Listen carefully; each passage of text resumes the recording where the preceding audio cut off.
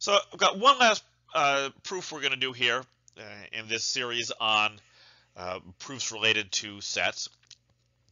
And we've actually kind of seen this already, right? What we saw earlier was that A union the intersection of B and C is equal to the union of A and B intersection the union of A and C. We saw this with just two sets.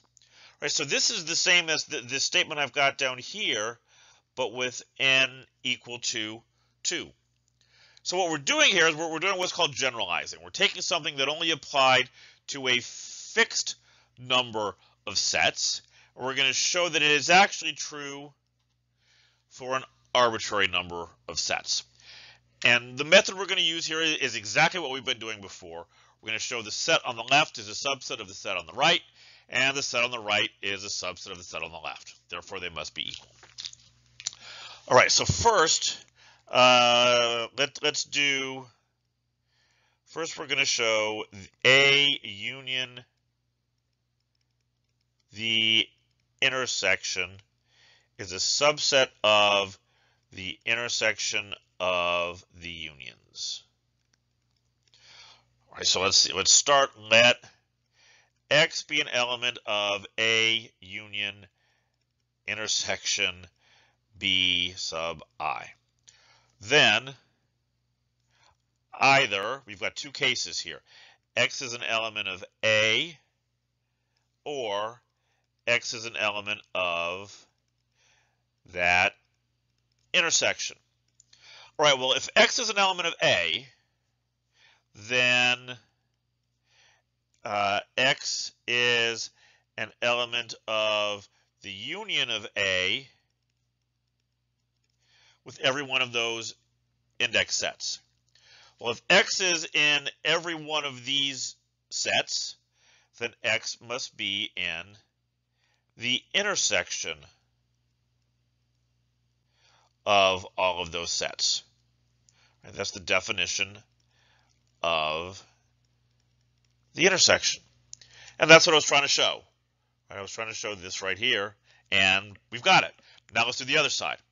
If X is an element of the intersection of all of those index sets, then X must be an element of each individual one.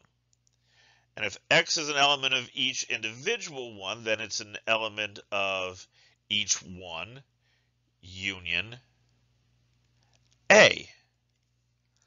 Well, if it's in each of these unions, then it must be in the intersection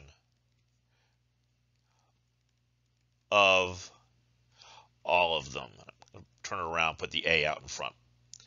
And that's what we needed to show, right? Therefore, A union the intersection of the B sub I is a subset of the intersection of the union. Right. And again, just to kind of take a step back, right? What do we do here? We started by saying X, assuming we picked an X out of the left-hand set, and then we said then there were two cases. Either X had to be in the first one, or X had to be in the second one. Then we made our argument, right, and showed that X also had to be in that right-hand set. Okay, good. Now, let's do the other way.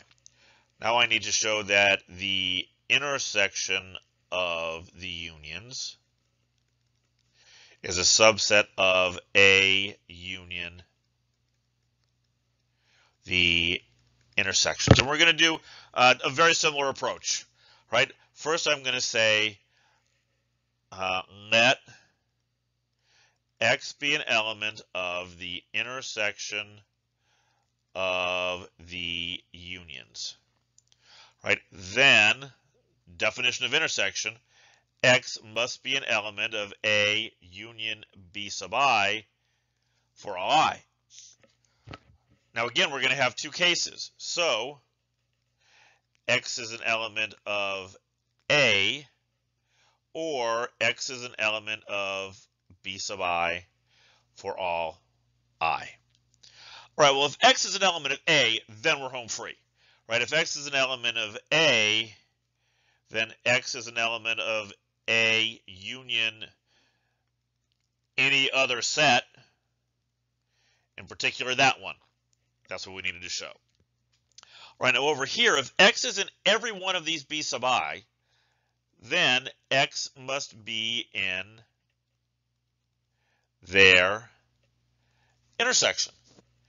And if X is in that intersection, then X must again be in the union of that intersection and any other set, in particular the set A.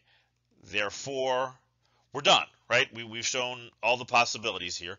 Therefore, the intersection I equals 1 to n of A union B sub I is a subset of A union the intersection. So since we've shown both subset relationships, therefore the two sets are equal. A union the intersection is equal to the intersection of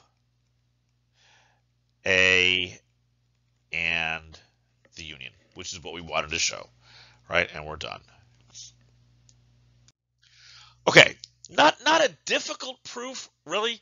There were a bunch of parts, right? Because we had to look at the two different subsets we had to show, and then there were two cases for each subset that we had to look at.